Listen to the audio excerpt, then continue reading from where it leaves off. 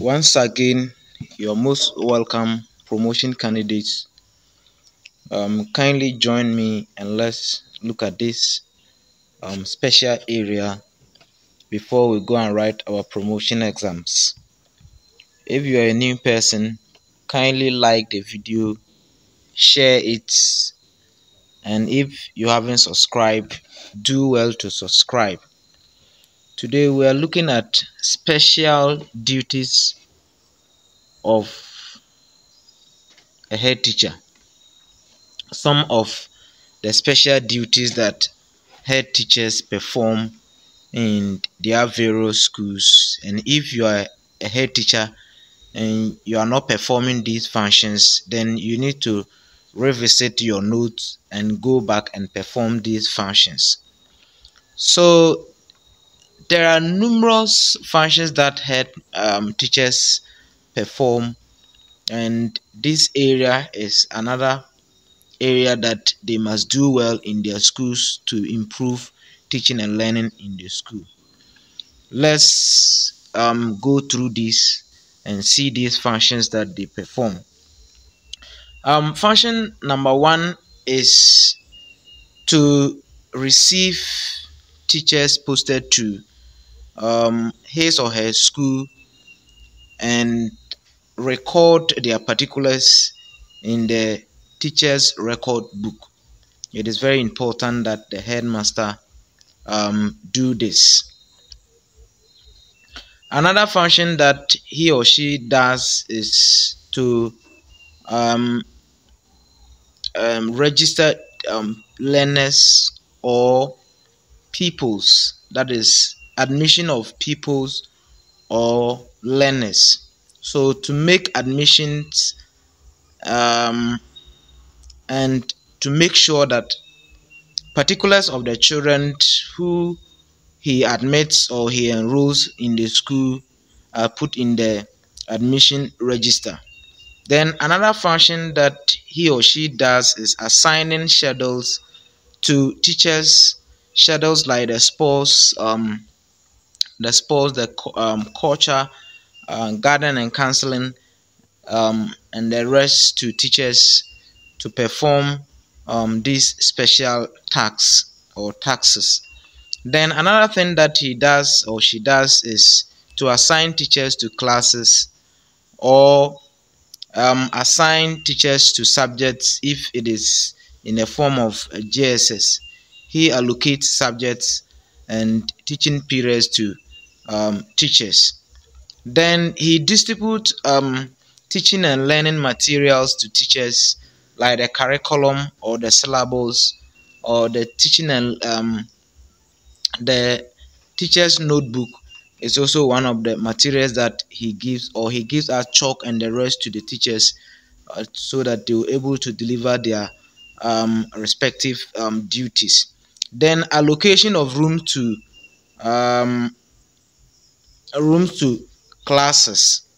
So he assigns rooms to classes, being it class 1, class 2, class 3. He is responsible to allocate these classes or these rooms to the classes. Then vetting of the teacher's lesson notes or lesson plan is also a special duty that he performs, and he also vet the scheme of learning or the scheme of work.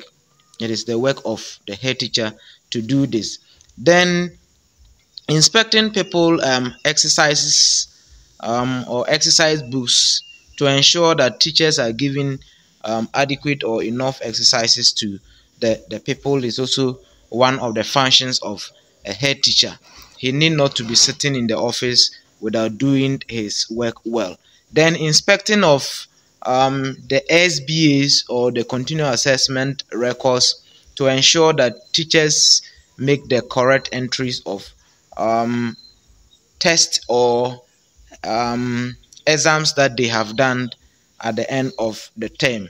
Then supervising and conducting demonstration lessons for teachers from time to time is another work of the head teacher. if the head teacher is not able to do demonstration lessons, then he is not supposed to be a head teacher. Then organizing in-service training for teachers. It is the work of the head teacher to do this, and or organizing PLC meetings for teachers to develop their professional knowledge, and the rest is the work of the head teacher. Then ensuring punctuality and regularity among teachers and people by the head teacher.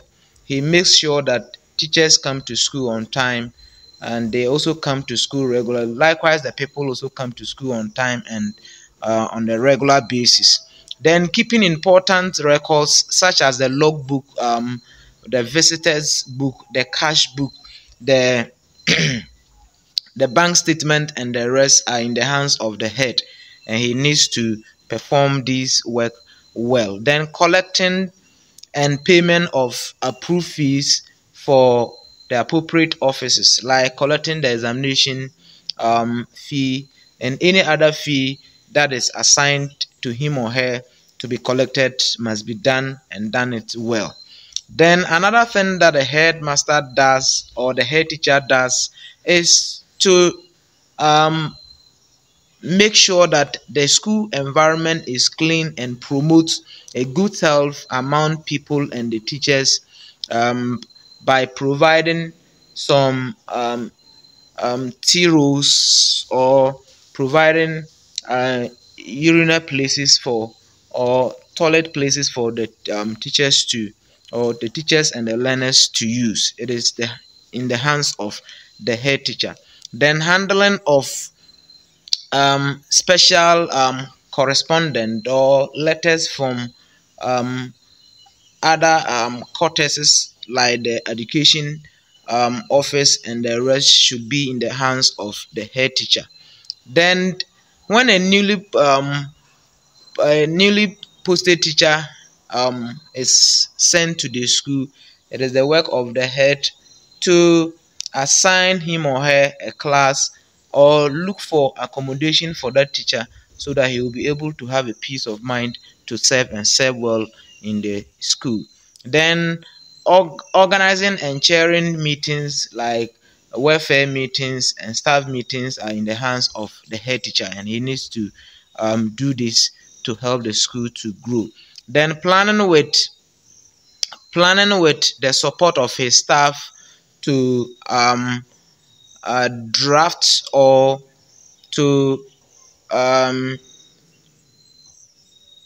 make school performance improvement programs very effective and involve all the staff members in drafting the script. It is very important. Then he is having a signatories to the capitation grant account, and he and his assistant. Then setting the school goals for the school to move on, the long term goals, the short term and the medium term of the school is in the hands of this in the hands of the head teacher. So these are some of the functions that he performed aside the instructional functions that he performed. These are some of the things that he needs to do to make the school move forward. Kindly, these are things that I can share. Continue to learn hard, and I hope it will work well for you. If you're a new person, kindly subscribe and like, and we shall meet another time. Bye bye.